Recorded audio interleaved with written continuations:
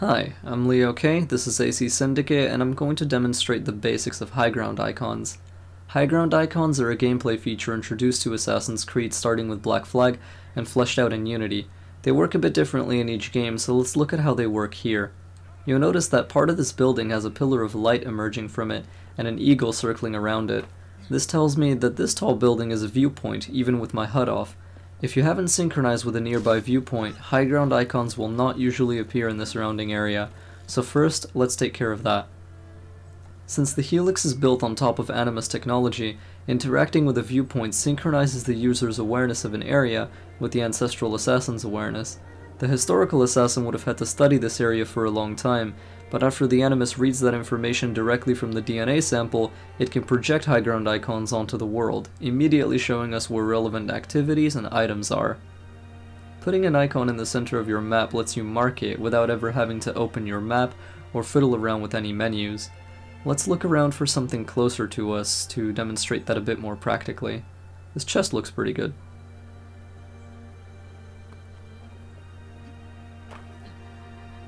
Marking something via its high ground icon works the same way as marking something using your map. That means after you do it, the mark won't disappear until you get to whatever it is you marked.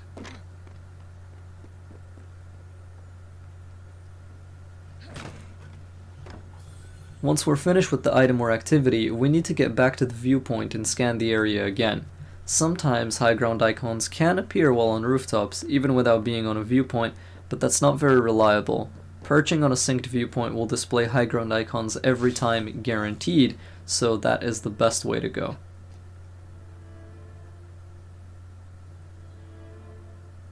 Next, let's go collect this royal letter. Going for all of the items or activities closest to the viewpoint is a good thing to do for two reasons. First, it makes sense from a practical standpoint. You can get a more immediate reward and finish up some stuff quickly. Second, since we're closer to the viewpoint, we can more easily remember where it is without having to open our map to look for it. This helps us find it again on our way back.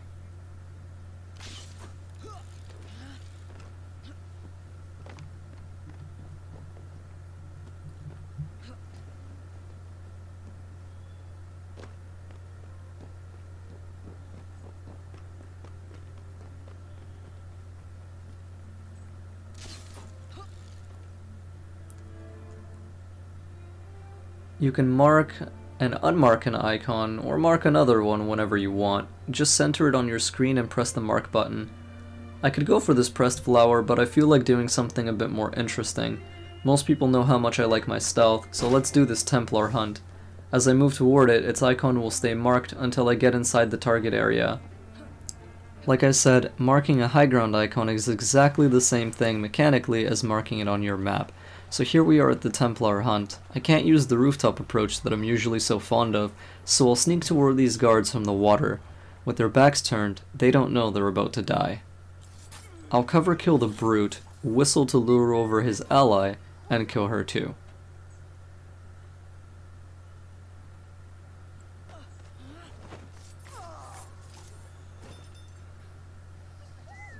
I try to whistle and lure a gunner toward me, but the gunner enemy archetype does not investigate whistles by moving toward them. Should just aim her gun at the source of the disturbance, so I take her out with a throwing knife.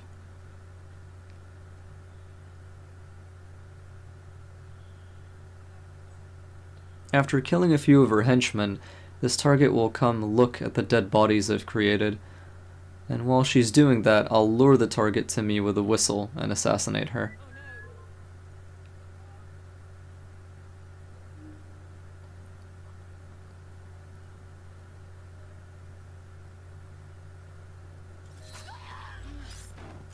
The Helix will now tell me to leave the area, and my goal now is to get back to the nearest viewpoint. On my way back though, I do get a little bit lost, and that's not ideal, but it's fine, and you'll see why.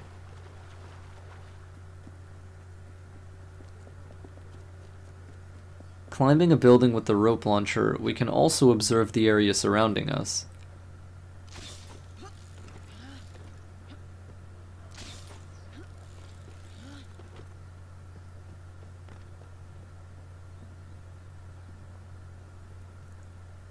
I like to zoom in by holding aim with one of the ranged weapons, like a throwing knife.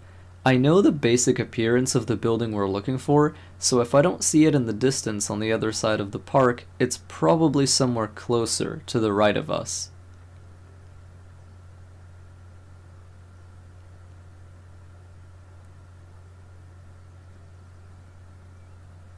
With a lot of fog in the way, I can't be sure, but I decide to go in that direction anyway, because that's what my gut tells me to do.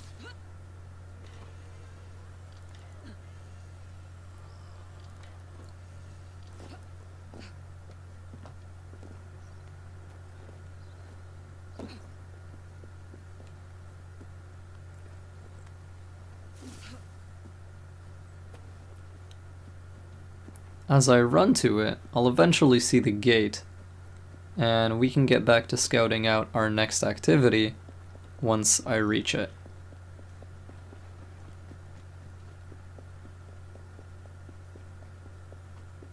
There's the peak of the building. There's the gate itself. Now, playing this way is slower and more time-consuming than playing the game normally, but it's also a really great way to memorize entire sections of the city, since you'll repeatedly be leaving from a specific point into multiple directions and returning to that point from multiple directions. This feature isn't talked about too often, but it can be pretty fun to play with, especially if you're trying to go HUD-less and you're not a fan of having a bunch of stuff on your screen. Thanks so much for watching, and I'll see you next time.